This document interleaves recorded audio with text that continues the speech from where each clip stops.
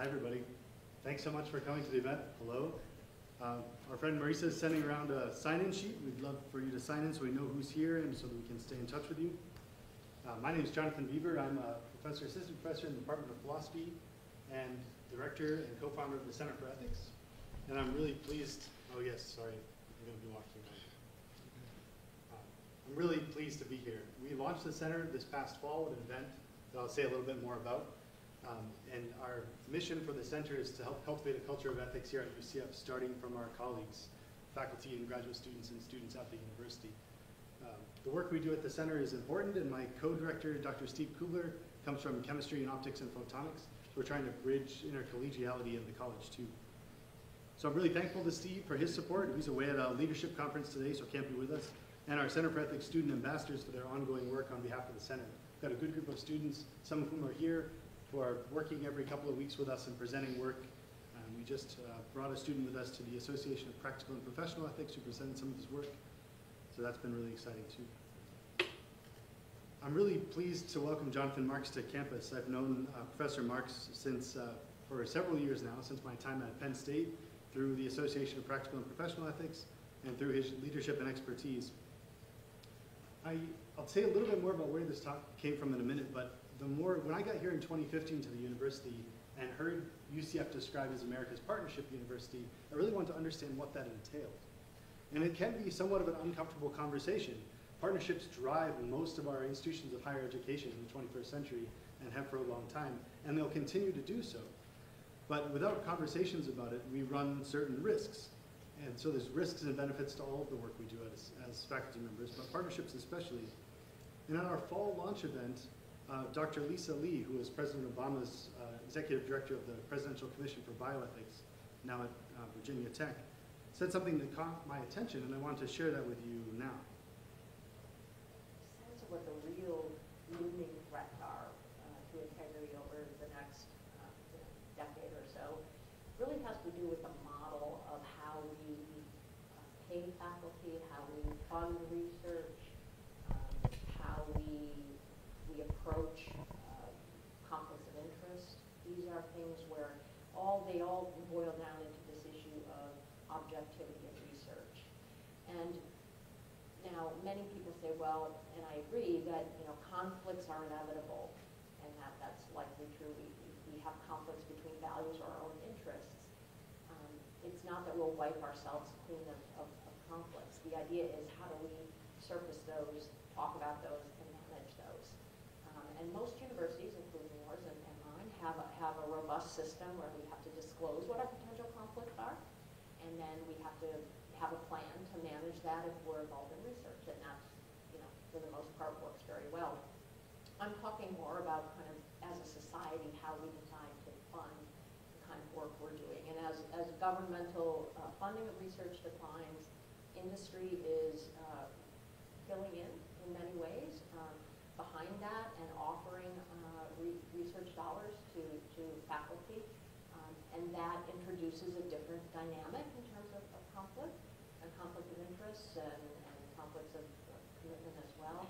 And I think to expect a brand new assistant professor who is in a research-heavy field to go forward and do the good work we need them to do with funding that has strings attached is a real challenge. And it's not that it's impossible to manage that, but back to my earlier comment, if we're not preparing people to Look at length about institutional ethics. We had a really good conversation between the three of us in the fall, but this particular clip I just shared with you really stuck with me. Here, Dr. Lee's calling out the complexities of public-private partnerships as an issue of institutional ethics. And from my perspective as an ethicist, this is one reason we need a stronger and ongoing sense of ethics and conversation about ethics at the institution. It's really important to me, and I think it's important to the institution too.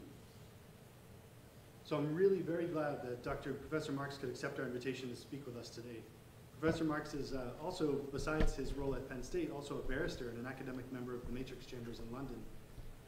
While he was in full-time practice, he spent time as counsel of Human Rights Watch, and he represented a Canadian physician in a leading case of pharmaceutical regulation in the European Court of Justice.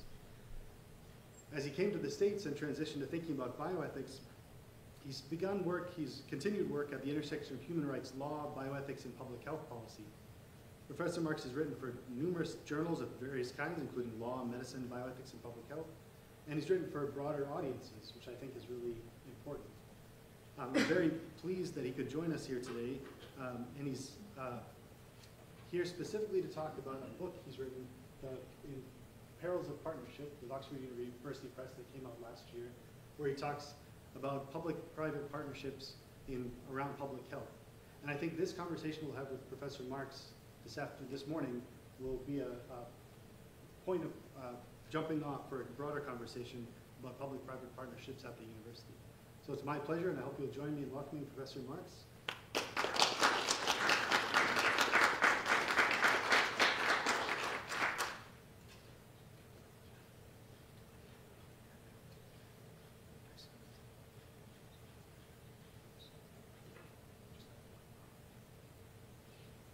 We're going to try a lavalier mic. If we need, just give us a thumbs up or a thumbs down if we need a change. Well, thank you, Professor Beaver, for that very kind introduction. I'm a barrister by training, so hopefully you can all hear me. Today I'm going to talk to you about the perils of partnership, with a particular focus on public health. But let me tell you a little bit about how I got here. So, when I was born, a sales rep from a drug company gave my father, who was a family physician, 12 months' supply of infant formula. Why? Because the drug rep thought that if the doctor's baby was being fed that brand of formula, my father, the doctor, would recommend it to all his patients.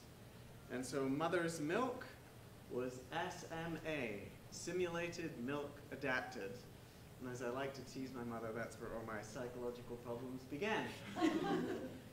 Now, as a child, I also benefited from drug company largesse, all these pans, pads, slide rules, and the like, all containing the names of drugs. I didn't understand them, I didn't know what they meant, but I knew they had something to do with my father's medical practice on the other side of town. In time, of course, I learned to pay for my own pens and notepads. I went off to Oxford, where I studied to become a lawyer, and my life went on a particular trajectory which changed quite dramatically when I finally ended up in a conversation in a parking lot in the European Court of Justice about this woman here, Dr. Nancy Oliveri, who subsequently became my client. And I won't tell you all about her case other than to say that she was a medical researcher who was required by the Canadian government to get industry funding for her research before they would give her any support. And so she did that. And then when, during the course of the trial, she began to be concerned that the drug she was investigating was more toxic over time and less effective over time than she had thought, and she wanted to reconsent all the patients, the drug company essentially pressured her to do otherwise. And that created a legal dispute. And I won't say very much more about the law other than to say it triggered what has become a lifelong interest in some of the systemic ethical questions. What is the impact of industry sponsorship and partnerships in particular on research and policy making, especially in the public health sphere? And that's the line of inquiry which led to the book that I'm going to talk to you about today, The Perils of Partnership, Industry Influence, Institutional Integrity, and Public Health. And before I begin, I just want to flag something, make something explicitly clear. I am not arguing that governments and the academic institutions are inherently good and that corporations are inherently evil. On the contrary, each is capable of good or ill, but there are profoundly important reasons why we need some separation between the two. Now, in the book, I spend a lot of time talking about partnerships with the food industry, and indeed, here's an excerpt from a British newspaper about voluntary pledges created by big food and soda companies that other corporations then signed on to. This was instead of regulating. My colleague Cecile Nye at the London School of Hygiene and Tropical Medicine in her research has shown that when you give companies voluntary pledges like this, what they essentially do is they sign on to do things they would have agreed to do anyway or that reflect market trends. So for example, a chocolate company, knowing that people want to eat less chocolate, is quite happy to charge more for smaller individually wrapped portions of chocolate. In addition, what we've seen are soda companies, including one based in the city of Atlanta, from which I just came, funding exercise initiatives throughout a number of city parks.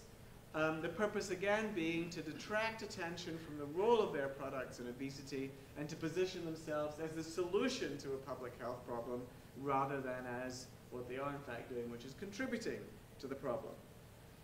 So I spent a lot of time on those examples in the book. I could have talked about others, including partnerships with the alcohol industry. Partnerships with the vaping industry is yet another. And you may have read a headline in the newspapers in addition to this one about a historic black university and college in the US taking a large sum of money from Juul in order to explore the adverse health effects of vaping.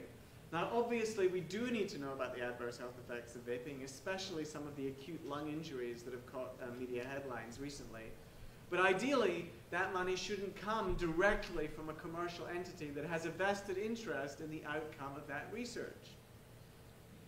Now, when I critique partnerships, people often say to me, okay, I get that. I get why we shouldn't partner with those industries, because they're all making products that are harmful to people. But what about a corporation that's working on solving a health problem? Surely we can partner with one of those. And my answer to that is, that's how we got the opioid crisis. So, pain management is a totally neglected area in medicine. It only became a specialty in the 1970s.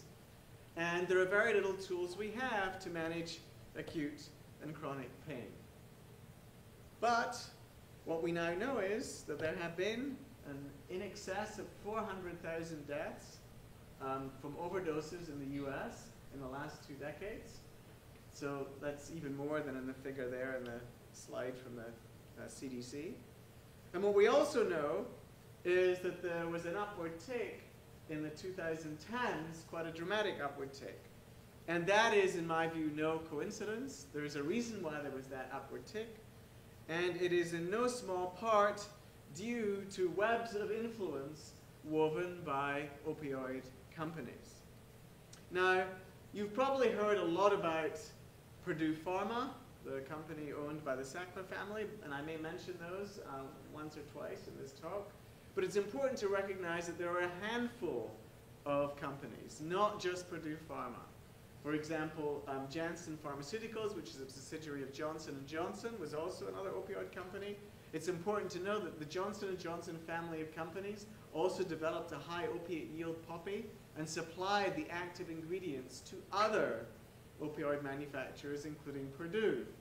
So they benefited whether you were consuming their opioids or whether you were consuming Purdue or one of their other opioid companies' drugs that were made from their active ingredients.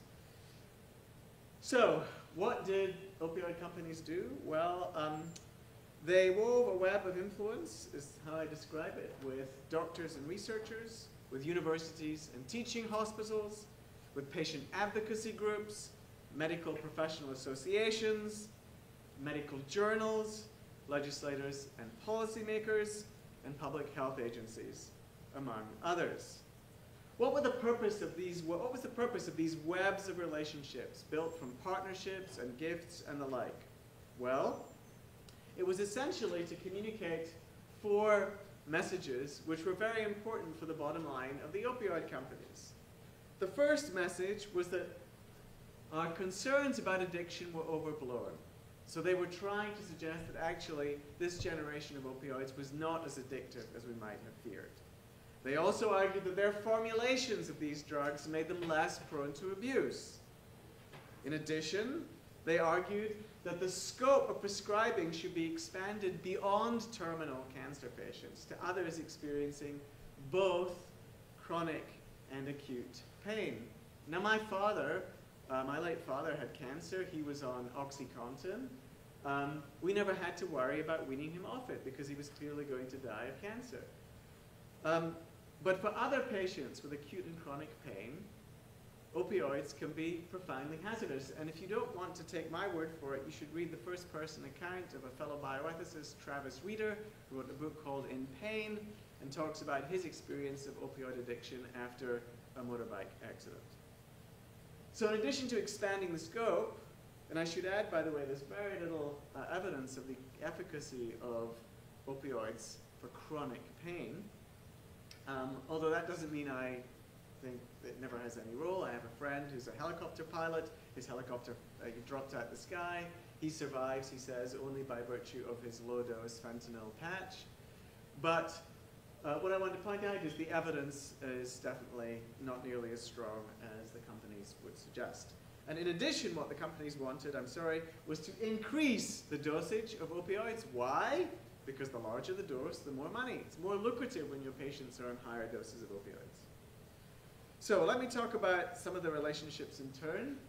According to documents filed by the Attorney General of Massachusetts against Purdue Pharma, physicians who met with Purdue drug reps were 10 times more likely to prescribe opioids to patients who subsequently died of an overdose than physicians who prescribed opioids without meeting the drug rep.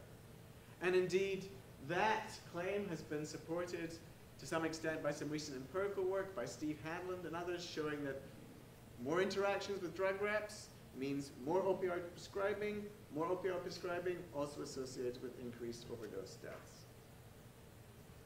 And I want you to be very skeptical and cautious of messages which we will read in the press right now that will say the problem isn't prescription opioids anymore. Prescription opioids was just the first wave. Then came heroin, then came fentanyl, and now it's meth cut with fentanyl. And the reason why I want you to be very wary of those claims is because pharmaceutical companies are working on the next generation of prescription opioids, and they're essentially engaged in the same strategies they used to promote the last round of opioids, which gave us this epidemic.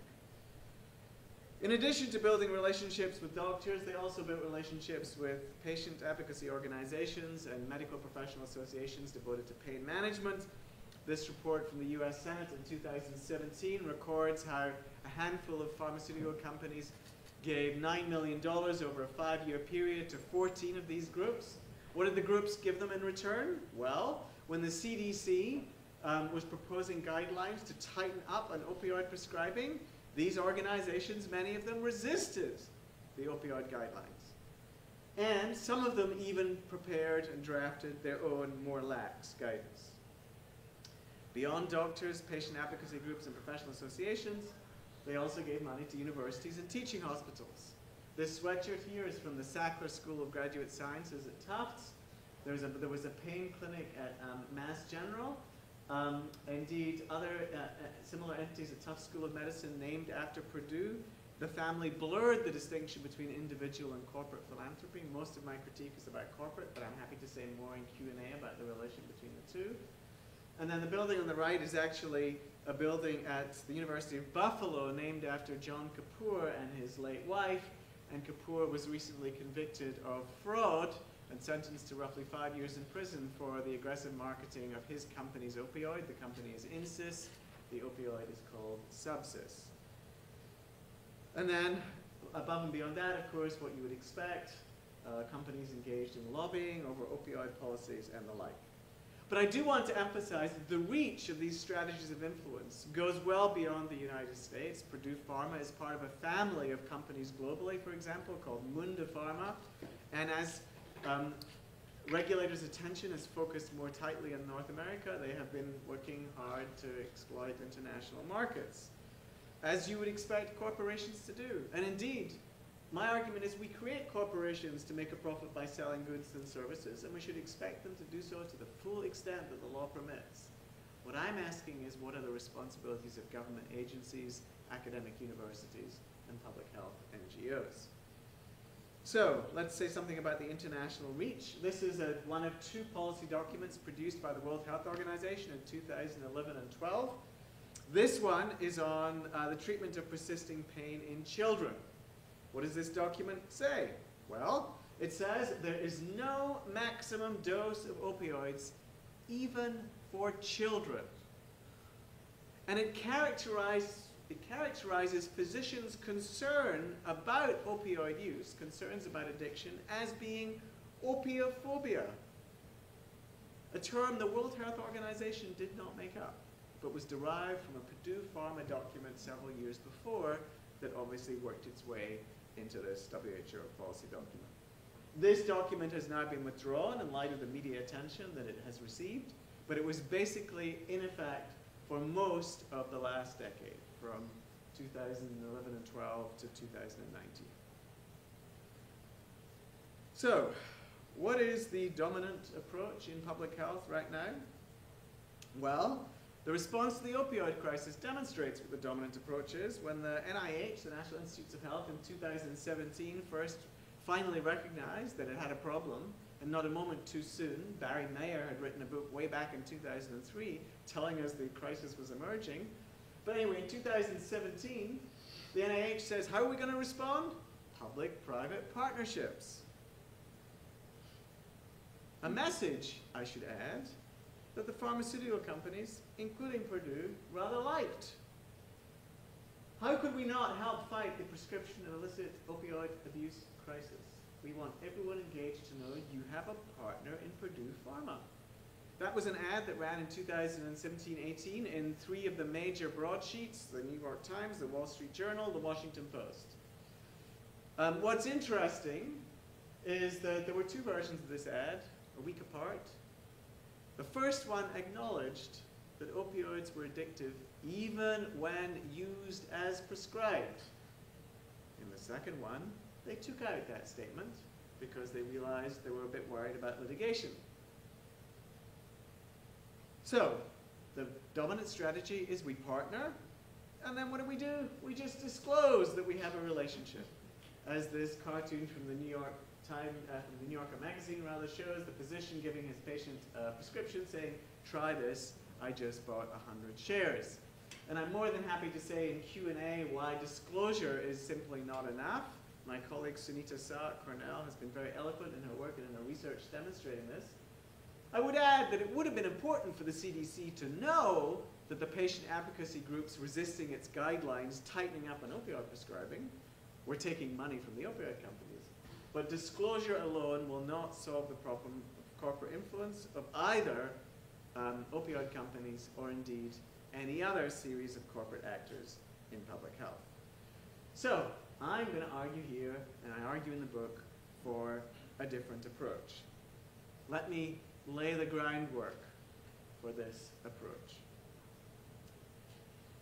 We are told that collaboration is good. We're told that compromise is good. And we're told that consensus, likewise, is good. Conflict, on the other hand, bad. Well, in my view, that's far too simple a vision of the world. You can't possibly know whether conflict is good or bad unless you know who is fighting, how they're fighting, and why they're fighting. And compromise, well, if Jonathan and I compromise, we reach an agreement to our mutual benefit and it hurts everyone else in the room, that's deeply problematic, especially when one of us has an obligation to protect everyone else in the room. So tension, struggle, and conflict can be very, very important. And indeed, we know this. We're taught this in school. In fact, every 8th grader, including my daughter, is taught that there are 3 branches of government. The legislative branch, the executive branch, and the judicial branch, right? And as one famous constitutional scholar put it, the Constitution is, quote, an invitation to struggle addressed to those branches of government. Think about the Affordable Care Act, Obamacare, plagued by 10 years of litigation. Now think about the next raft of health care reform. You can call it Trump care, Sanders care, the name of any president you love or hate, whichever you like. We could save 10 years of litigation by having the White House sit down with congressional leaders and members of the Supreme Court in order to figure out which provisions would withstand constitutional muster and just draft those ones. Why do we not do that? Well, the answer is quite simple. The function of the judicial branch is to determine the constitutionality of laws and hold the other branches of government accountable. It can't do that if it's involved in making the laws or if it climbs into bed with the other branches of government. So, we get the importance of struggle, tension, conflict in the public sphere between the branches of government. We also get it in the private sphere. Imagine 3 companies, red, blue, and green, that manufacture over-the-counter pain medications. If those 3 companies got together and said, hey, let's agree not to drop the price of our pain medication below $10 a bottle, or imagine red said, we'll take the West Coast, green will take the East Coast, and blue will take everyone in between. That would be bad too, because we would pay more for the medicines we need. These kinds of agreements are what the Supreme Court has called the supreme evil of antitrust. Now, I don't like the language of good and evil, but what they're recognizing is why this kind of collaboration, or collusion as it's called, in antitrust is problematic. The proper relation of corporations is to compete with each other, and we, the public, benefit when they compete. So, we totally get the need for struggle, tension, and conflict in the public sphere between branches of government. We totally get it in the private sphere between corporations. Why is it that we think we can solve cancer, climate change, obesity, the opioid epidemic, by having public and private collaborate with each other? I argue, no, that's a mistake. We need distance there too. Struggle, tension, and sometimes direct conflict. So, does this mean we have to just say no to industry money? Now, that message was arguably offensive enough in the 1980s when delivered by Nancy Reagan, but it's especially offensive now if, like my colleague Travis Reeder, you become addicted to opioids because you're prescribed them by a physician. But what I'm arguing is that we need to shift the default. The default right now is partnership is good. I argue we need to shift the default the other way. And in order to have a partnership, you're going to have to make an incredibly compelling case, given the systemic problems we know these relationships develop, create. So how would one make an extremely compelling case? Well, let me say that one of the first things you're going to have to do is to think about the integrity of your institution. What is integrity? I think Jonathan has integrity because what he does is consistent with what he says, what he believes, and what he commits to promising to do, or promises to do. One can say the same thing about an institution. There should be an alignment between what the institution does, its practices, what it says it does, its mission, and what it's obligated to do, its purpose. And similarly, if you end up in a close relationship with another entity whose practices, mission, and purpose are at odds with your own, that's going to be a problem.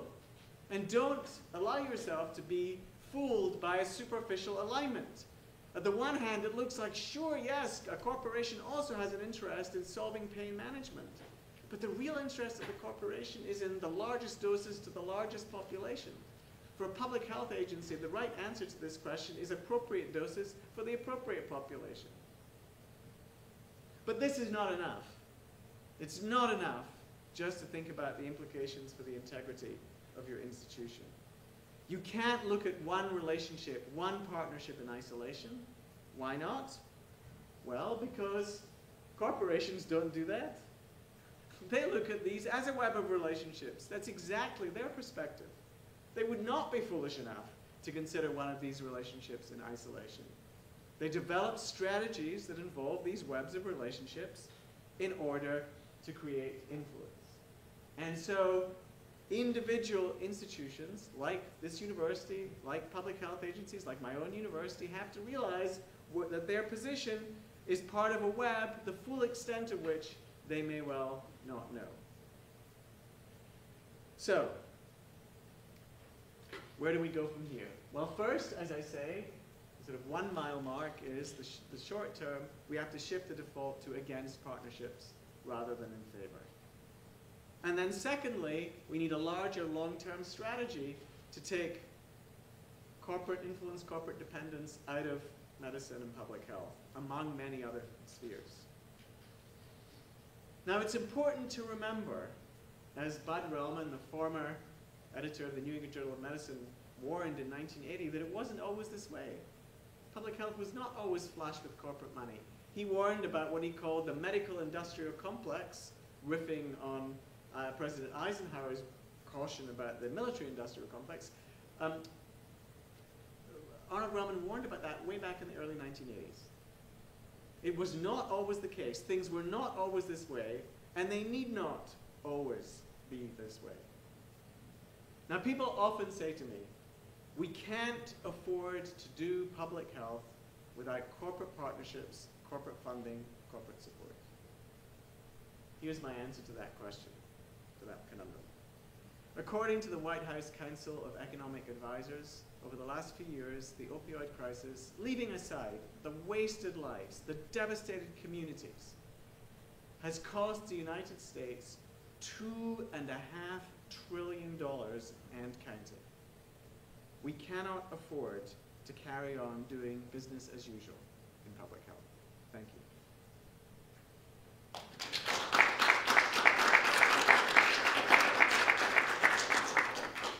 And I'm happy to take questions. Yes, part of what we want to do, again, is to start a conversation. So please feel free to ask Jonathan any questions you've got about partnerships, about the opioid crisis, about his book. Yes. So you mentioned earlier why disclosure wasn't enough for patients. Can you elaborate a little more on that? Yeah, great question. Why is disclosure not enough? And the question was directed at patients in particular. So I have a sort of suite of 3 articles on corporate influence, opioid crisis, and the like, which follow the book. And in one of them, which is forthcoming in the American Journal of Law and Medicine, I deal with this quite extensively. But I'll give you some of the concerns that I have with disclosure. One is sometimes when people disclose, right, that they have a conflict of interest, they feel licensed to gild the lily. In other words, to exaggerate even further because they put you on notice. I've told you. Another concern, of course, is, so in other words, it may exaggerate the biased advice that patients are receiving rather than reduce the biased advice. The other problem is, of course, that patients may not know what to do with the disclosure, right? And even if they understand its implications, may not be in a position to do anything about it. So some patients may think, hey, the fact that a drug company is giving money to my physician means my physician must be a great physician. Otherwise, why would the drug company give them money and call them a key opinion leader, right? So in actual fact, it may have the opposite effect and burnish the reputation of the physician as well as the drug company in the eyes of the patient. So that's another problem. Even if the patient were to be told everything about the social science data on the way in which corporate funding creates bias, and there's a body of data that shows everything from industry-funded studies produce way more favorable outcomes to the industry sponsor than independent studies. There's data to show that physicians who have very small financial interactions with drug reps prescribe the drugs more often, even though they forget the interactions, even if all that social science data was presented to a patient. Would they know where to go next? For a start, if you're in the room with your physician, it's too late. And indeed, I have another set of colleagues, Susanna Rose, Christopher Robertson, and Sunita Sao, who also did an experiment at the Cleveland Clinic. They sent patients an appointment letter, and with the appointment letter, they listed the conflicts of interest that the physician had, the drug companies from whom the physician was taking money. Well, 53%, I think, of patients remembered receiving and reading the letter, which suggests that 47% either it never registered or they never opened it. But then what do those 53% do? Well, not very much. It's too late. Right? How hard is it to get an appointment in the Cleveland Clinic?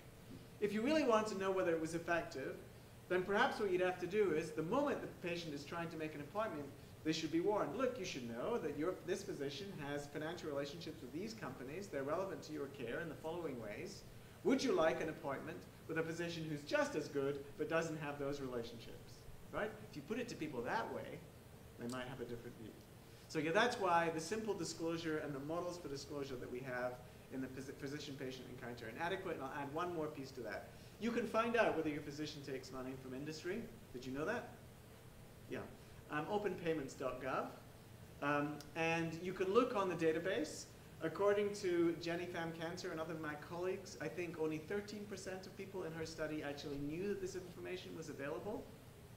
And it's disclosed, by the way, not by the physicians, but the drug companies. A part of the Affordable Care Act required the drug companies to disclose this. It's on the database. Only 13% of people appear to know about it, and only 3% or so actually go and look to see whether the physician is taking money. Here's the broad effect, though. What you can see is that database has now been public for 4 years. And the basic bottom line is the same. On average, every year, there are 11 million or so payments, totaling something in the region of $9 billion. And that level has stayed fairly stable. So one hypothesis was that disclosure would lead to less of these relationships, right? This database actually shows that, again, that's why disclosure is not enough on its own, because it certainly has had no impact on a number of these relationships thus far. And just to be clear, I'm not arguing we shouldn't have disclosure. Disclosure is the ethical floor. It's the very minimum. But it is not all you need to do in order to address the problem, and you cannot solve corporate influence with disclosure alone. Thank you for that great question. Yes? Ways that other nations are interrupting that web of influence, for example, like ads for drugs. Like patients ask for drugs because they see an ad for it or something like that, and that's not, from what I understand, as common in other places, and something that has changed over time here in the US. So is that one way to disrupt that? Great question. So direct-to-consumer advertising of prescription drugs, that was one of the first sort of bioethics papers I ever wrote, because I came to the US and I started to read, so basically there are 2 countries that do that, 2 developed nations that do this, the United States and New Zealand. No other developed nation allows direct-to-consumer advertising of prescription drugs. And again, this is something that's evolved in the US over the last couple of decades. It was not always that way here either. That is clearly problematic, and I should add, by the way, that the Supreme Court jurisprudence, which is what I wrote about in that article, is deeply disturbing and very strange to somebody with my human rights background outside the US.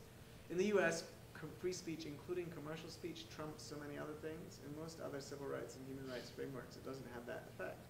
And in a case called Thompson versus Western States, the Supreme Court said that even where public health is at stake, you interfere with commercial speech as a last resort, which to our eyes looks bizarre. So, but I want to emphasize to you that while I do think direct-to-consumer advertising of prescription drugs is problematic, and I have noticed that I'm thinking about a piece where I'm going to address the way in which we see even drug names changing to reflect this. There was a time when physicians gave, obviously they're the generic names, but there was a time when physicians gave drugs brand names to make the physician sound smart to the patient.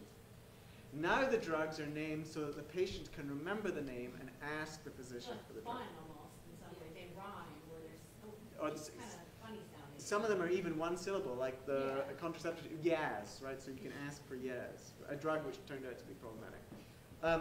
So the way in which they're named is also... Marketing. Yes, exactly. And indeed, I once had a conversation with somebody who said that his patient had worked for an advertising agency that was and she was in the room at the time somebody conjured the notion of restless leg syndrome. Right? So, there's a lot that goes on behind those closed doors, and in fact, the direct-to-consumer advertising is just one piece of a large strategy which begins from the ghost management of publications, not the ghost writing, but the ghost management of a series of publications in order to get FDA approval. It's all part of one large strategy, and my friend Sergio Sismondo has written a book called Ghost Managed Medicine, which sort of articulates that. But I also want to emphasize, to answer your question, that I started with a number of examples in my slides from Britain. And I did that in order to show you that it's not just a problem in a country like ours that permits direct-to-consumer advertising of pharmaceuticals. It's not just a problem in a country like ours which allows for PACs and super PACs to influence elections. Even in a country like Britain, where there's a National Health Service, where there's no direct-to-consumer advertising of drugs, even there, Oh, and by the way, where we have very tight controls on campaign finance. Even there, partnerships are problematic. Yeah, exactly. May I ask a question? It wasn't so clear about exactly what's the part of FDA played in this whole process.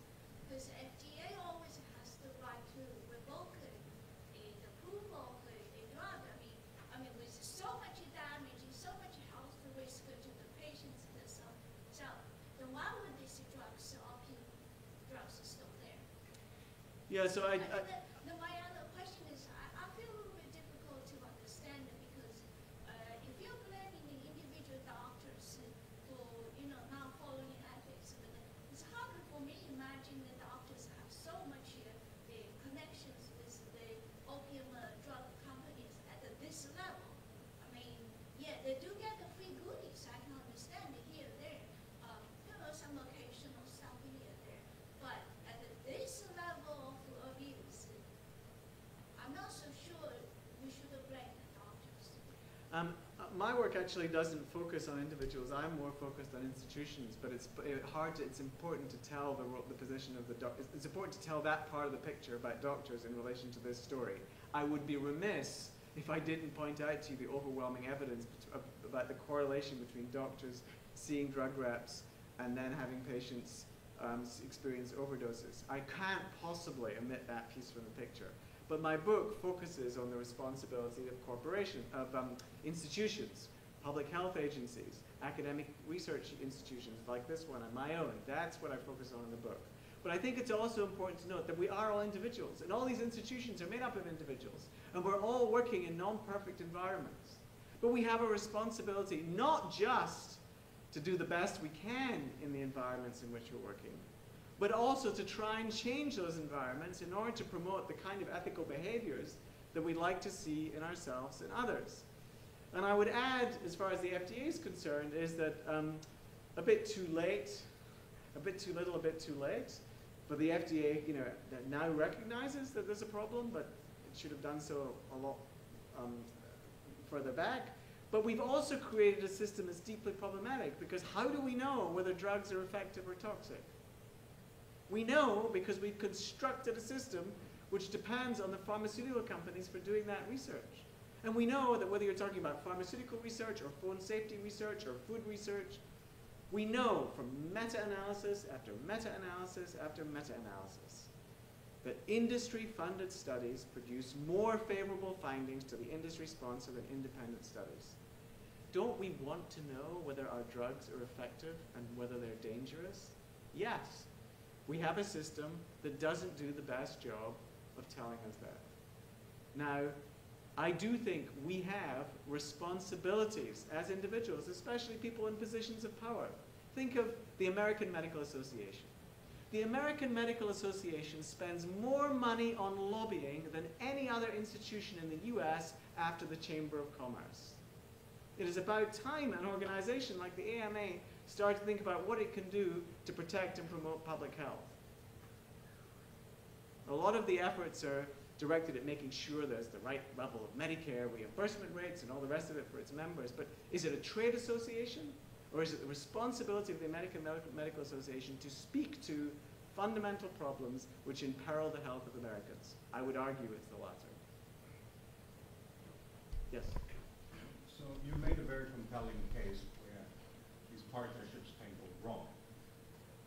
But what do you suggest as an alternative? Let's say a drug company is interested in identifying what coating might make its drug more resistant to abuse, crushing and all these other things, say, in this domain. Or an air carrier is interested in determining what amount of training is good for pilots so that the flights are safer. How should they go about this? Are they out of the business at this point? Are you saying they cannot participate? What do you suggest as an alternative? So a number of people have proposed a variety of alternatives. And let me give you 2 or 3 examples of alternative solutions. One sort of pioneered by my colleague Shelley Krimsky at Tufts, and it's been picked up by Chris Robertson and others, is what they call, what Christopher Robertson calls money blinds, but another way of thinking about it is to describe an example for you. So let's imagine we had a system where a drug company's identified through lab studies and animal studies that this drug has real potential. You want to get a new drug approval from the FDA, instead of you doing the research, you give the FDA a bunch of money, and the FDA assigns a research team that is appropriate to conduct that research. So you assert an intermediary, which might be a government agency, between the industry funder on the one hand and the research team on the other. Now, I think that's better than what we have now. It's not totally foolproof for a couple of reasons. One, any drug, by the time you get to clinical trials, has already been patented, so the research team knows whose drug it is they're testing, number one. Secondly, if in the case of, as in the case of my former client, Nancy Laveri, who's an expert in thalassemia, there are only a very small number of teams in the world that could do that research. And so if you're a pharmaceutical company working on a drug and you think, well, there's a team in Tel Aviv, there's a team in Florida, and there's a team in Pennsylvania, I don't know which one is doing those, but you know what? We'll just do what we do in relation to congressional elections, right? His position is more favorable to our industry, but she's more likely to get elected. So we'll give him $500,000 in a super PAC and her $460,000 in a super PAC. And that way, whoever gets elected will be sure to have my back covered. So the system of the intermediary that I've just described would have to come with a commitment to and a prohibition on receiving any external funding outside the system from any of the actors who are having their products tested. That's one alternative. Another alternative in the drug sector is to create, and this has been pioneered by Joe Stiglitz and others, this idea of a prize fund. Right now, there are incredible structural incentives for people to do medical research on problems that affect those of us who can afford to pay for drugs. What about the people in sub-Saharan Africa who can't afford to pay for drugs? One solution is companies forego their patent rights, but they make the drug, they develop the drug, and they're entitled to draw on the prize fund in accordance with the public health impact of their product as measured or assessed by a third-party institution. That's two solutions. Here's a third interim solution, but not a perfect solution, but it's an interim one now. Right now, most universities, including this one, our own, charge a huge overhead to government funding agencies for research, the NIH, the NSF, and all that. When corporations come to the door, we welcome them in and we charge them a pittance in terms of overhead by comparison. What you could do tomorrow, the Big Ten schools could get together, all the Ivy Leagues could get together, alternatively every school that's a member of the American Association of Universities could get together, and so those days are over. Let's agree now, we're going to charge industry the same overhead as we charge government agencies, and what are we going to do with that additional money? We're going to put it in a fund to fund research in the public interest, including research that is inimical or threatening to the commercial interests of those corporations. That's at least three solutions. May I ask, may I make a comment on that? Yes. I think that this will never happen. If you're saying corporate to give the indirect cost to the university, and say you set it aside to do something, that's not what the university view. I have never. Sorry, that's what? That's You said the corporate give also same amount of Yeah. indirect cost Yeah. to the university, and you're hoping that money will be really useful for public research and things like that. That's not going to happen. That's not what the university think about the indirect cost of things. Well, there's no good reason why they couldn't think of them that way. That's money they don't have now. This would be new money. Why I just not? tell you that's not going to happen. Do you know what really, can I tell you what really pushes my button? This is what pushes my button. I listen to scientists all the time tell me, we're going to solve cancer. We're going to solve all the problems of the world. When I ask them, couldn't we solve the problem of corporate influence in medicine and public health? All that courage, all that energy, all that enthusiasm dissipates. I want to see the same level of courage and enthusiasm. I don't want people to tell me, this is the way it's always been, this is the way it's always going to be. Because if we're serious about solving these public health problems, we have to also be serious about looking for solutions in places that are not consonant with the interests of industry. Otherwise, we're only looking at half or a quarter or an eighth of the solutions. We can't solve them otherwise. See, I want to add this, sorry. I agree, I'm totally on your side. I'm on this because I'm a scientist myself. I'm not an administrator here. So that's what, if you can do that, and the country can do that, that's what it's really supposed to be. But that's not what's happening in the university. it's not. And here's what I would also say to that. I think it's very hard for one university to do this on its own. But our provosts, our presidents, they're in a position of power. 7 or 8 years ago, 130-something university presidents, including my president then at Penn State, and probably yours too, wrote an open letter to the US Department of Commerce saying, please don't regulate our relationships with industry. We need that money to do our research and solve the problems we're trying to solve. That was a mistake. They should have written a letter to the federal government saying, you, the government, society, are relying on us, the academy, to solve these major public health, environmental, and other problems. If we're serious about solving these problems, we have to look at all potential solutions, not just those that will garner the support of industry. Yes? Yeah, well, I had, and they're not related, but something on the disclosure. I just saw speaking on Friday night about autonomy, and in the situation that we've created, that the patients are actually, they've got too much autonomy at some point in this facet, that they're asking for the drug and almost forcing and shopping for the physician that will give them that. And my other comment was, is there evidence that I see the exact same birth of THC and CBD in kind of your presentation here, as far as the growth and the proliferation of that product? No? So let me deal with your first point about patients. And what I will say is that the evidence right now, I mean, it's been a while since I lived, but the evidence suggests that when physicians are asked by their patients for a drug, they tend to prescribe it just over their own reservations because they want the patient to be happy. After all, our providing companies send us emails asking us to rate how happy we are with our physicians. And how happy we are usually depends on whether they get what it is that we want.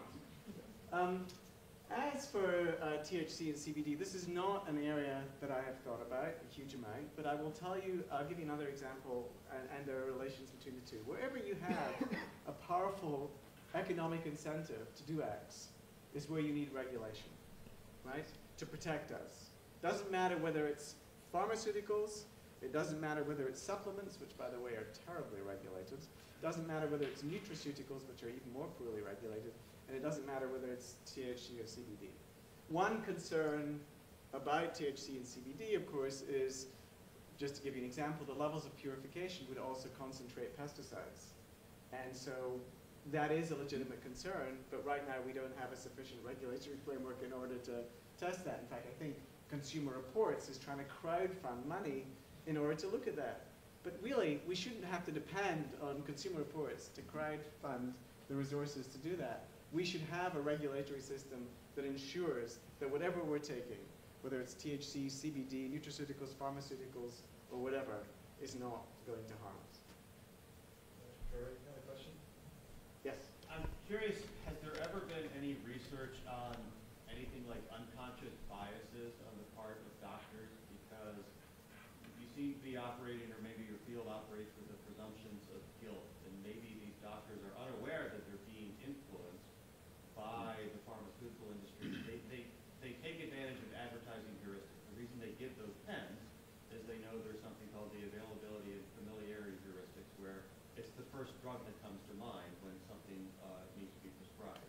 So they may not even be aware of these biases, and this is important because most doctors are good people and don't intend to do harm. And maybe they aren't cooperating with you because you walk in with a presumption of guilt instead of innocence. Well, it's not a question of cooperating with me because I actually don't focus on physicians. I mean you writ large.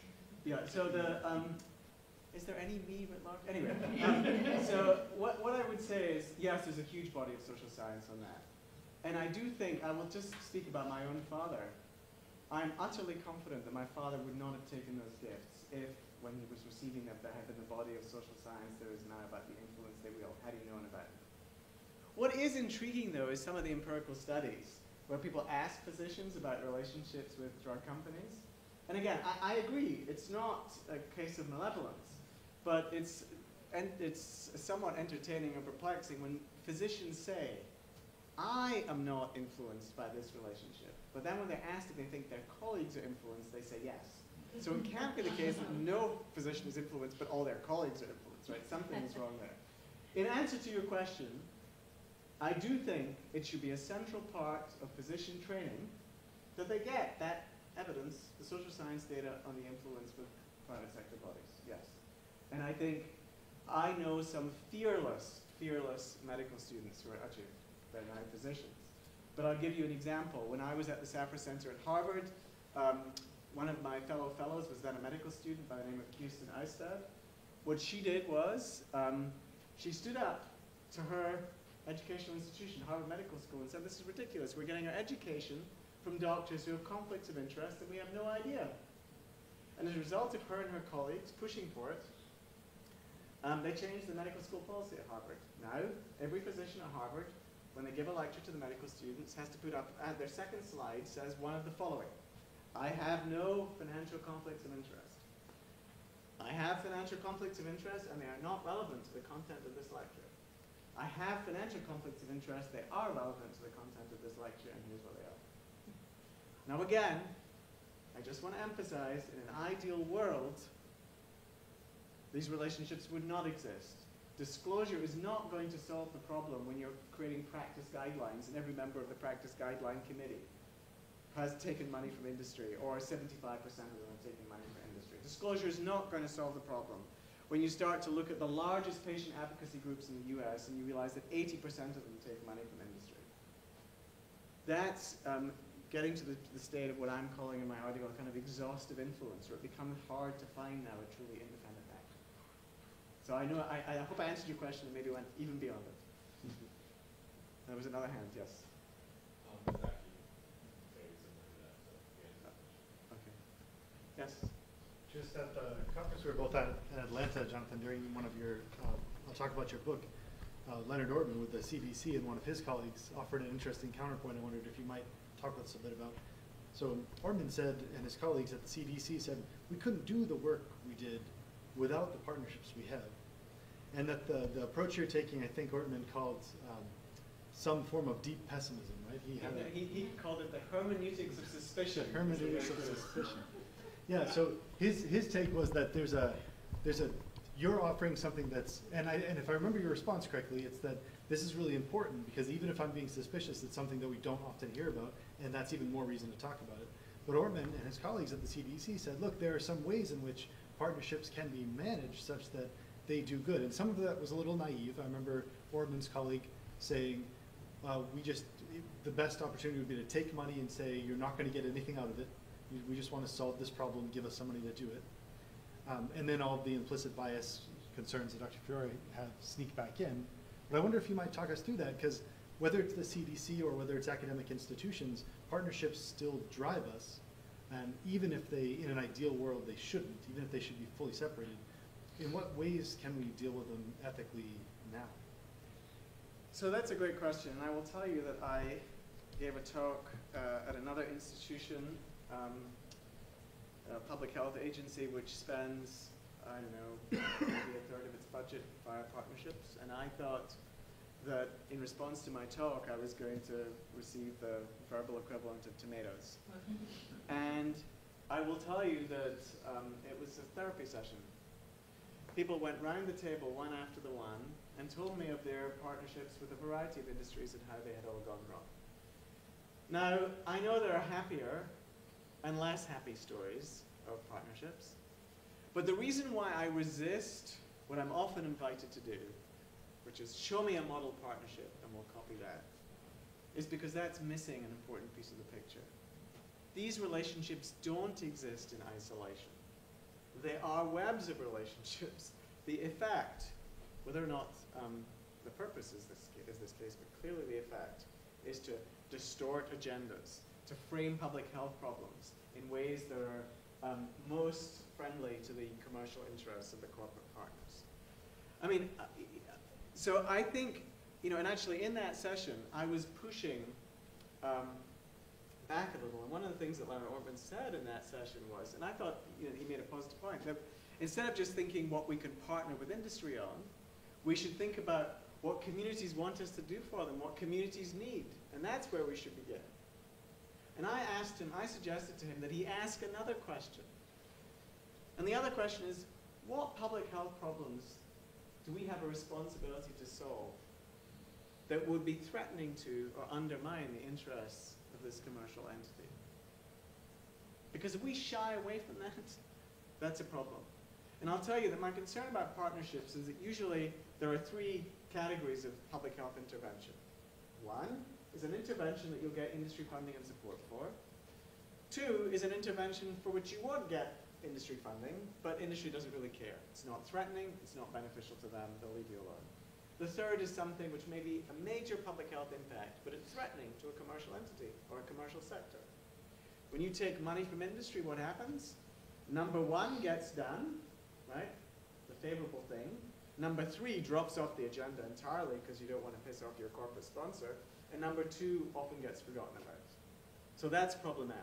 So I think we've got it the wrong way around. I think we first of all have to ask ourselves, what are the compelling public health needs? And especially, what are the very kinds of problems we're neglecting?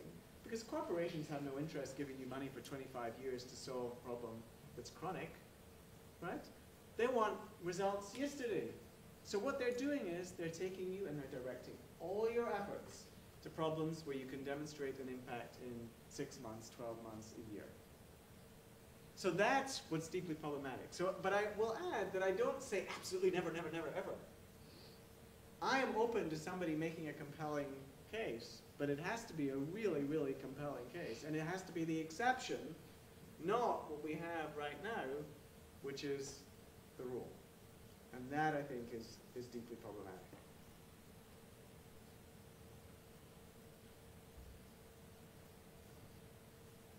Any questions for Professor Marks? And I would just say one last thing. Please. And I think at the same time while we're doing that, we have to think about how we want to make the world of public health the kind of place that generates the research that we really need to solve our most pressing problems.